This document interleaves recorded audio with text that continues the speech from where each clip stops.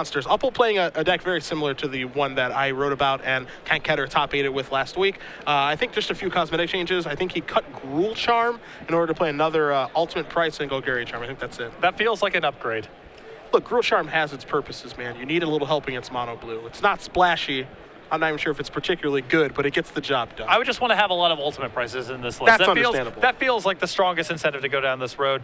Ultimate Price is very good against green-red monsters. It kills Master of Waves, which is one of the better cards against you. I would not want to leave home without at least 3 copies of this in my 75. As far as this Mono Black Devotion deck list here from Simon, nothing crazy going on here. He's starting a couple Lifebane Zombie. He's only got 2. He's got 3 Pack Rats, 4th one in the sideboard, additional copy of Lifebane Zombie in the sideboard. So you see that change starting to take place. Again, not too surprised to see Joe Bernal make the drastic change of just 4 of this and cut the Pack Rats, because that's just kind of what he's known to do. But it's starting to look like people are starting to move Lifebane Zombie slowly but surely into main decks. There's no way you can look at the metagame over the last couple of weeks and feel like you can show up with your Black Devotion list from 2 months ago. Yeah. The metagame's too different at this point. Justin Uppal on your left, he is what we like to call the young master, excuse me, perhaps the future of American Magic, as the old joke goes. Sitting in at a cool 16 years of age with multiple Open Series top 8s.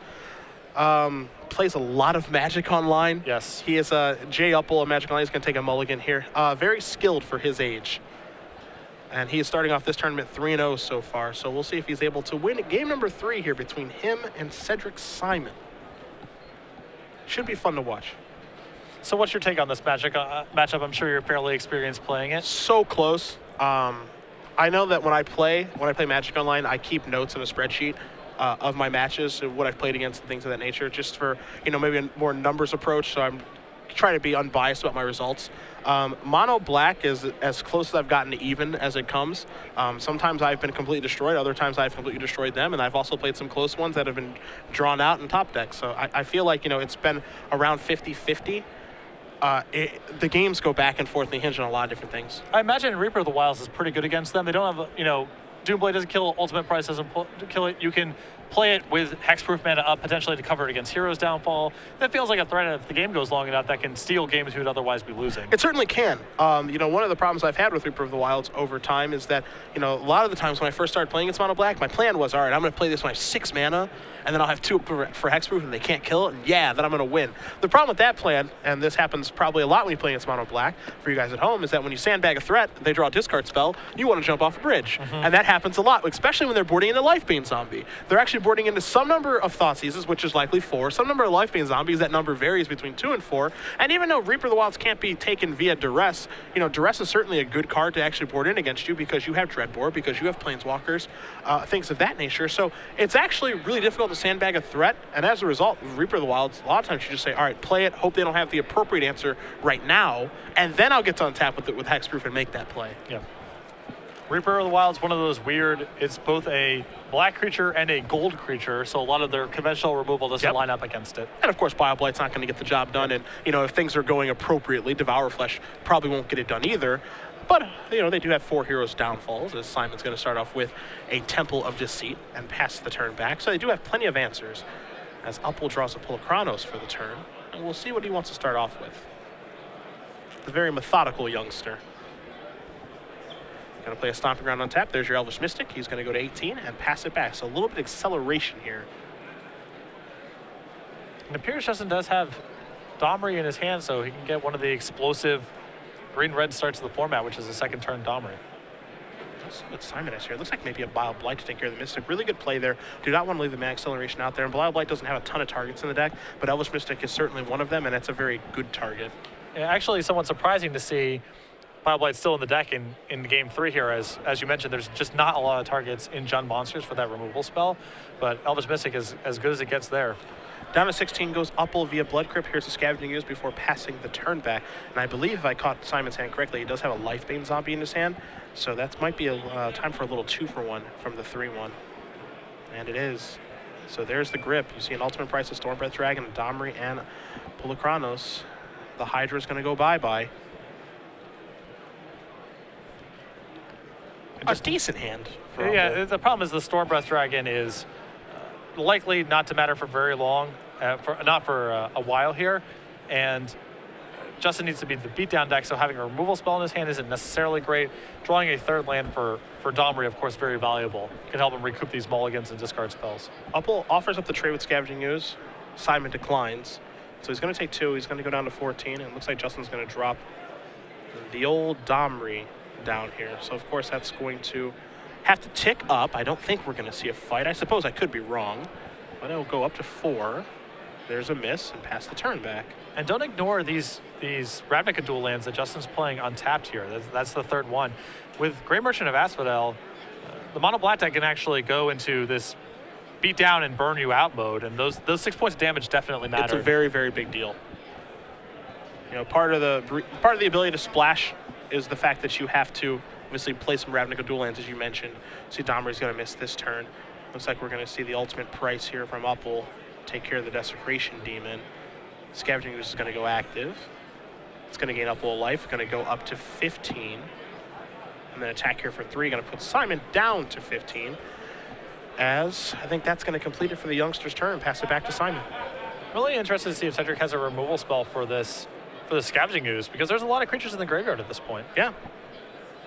It looks like his hand right now is just 2 lands and then the Grey Merchant. So I think the answer to your question might be no, as here's a drain for 4 from Grey Merchant. Simon's going to go up to 19. Uppal's going to go down to 11. But Scavenging Ooze could start to run rampant on this battlefield. Let's see what Uppal finds this time. He's missed off of 2 Domri hits and has not made a 4th land drop, so it probably means additional copies of Domri or removal spells potentially. Also, lands could obviously be hiding out on top of there, as Uppal's going to up his Scavenging Ooze, turn into a 4/4, gain a little bit of life. That is an untapped land. It's going to go down to 10. There's a Domri. Here's a fight. And there goes Lifebane Zombie. And now we might see the Ooze play a little bit of defense. Try to protect his Domri for 1 return. Remember, Justin has Stormbreath Dragon in hand, so. There's a Thoughtseize. Not anymore, he doesn't. Let's play off the top of the deck, shall we? Yep. But Justin starting with a pretty big edge in the top decking war here with Domri and a large Scavenging Ooze. He misses with Domri yet again. What's this spell going to be? Looks like it's a spell. Simon again, just a land in his hand. Here comes Uppal. He says, all right, let's remove some cards here. Turn my Ooze into a 6/6, get myself 2 life back. It looks like Uppal has a Sylvan Courier. That's a good defender. So pass it back. Simon draws a card. What's he find? He's been drawing a lot of lands. He found a nice one in Desecration Demon. Now this is interesting because there is, I believe, another creature in the graveyard for Uppal, that's Stormbreath Dragon. So that means we could actually see Scavenging Ooze turn into a 7/7. Uppal would have to lose his Domri to do so, but I think that exchange is worth it. Yeah, you have to feel like you're a pretty big edge here. You know, there is the risk that Cedric has some sort of removal spell in his hand here at instant speed, but the evidence doesn't really support that. That Ooze has been playing for a long time now, so. Uppal says up on the Domri. Declines to make his Scavenging Ooze a little bit bigger and fight. He's going to take 2. He's going to go down to 10. Here comes the Reaper. And he's able to leave Hexproof open. And then he passes the turn back, I think with the intentions of sacrificing Sylvan Courier to this turn of Desecration Demon. We'll see, as it looks like a Pithing Needle has been drawn. So that's going to come down. What is he going to name here? That's really interesting. I would assume it's Domri.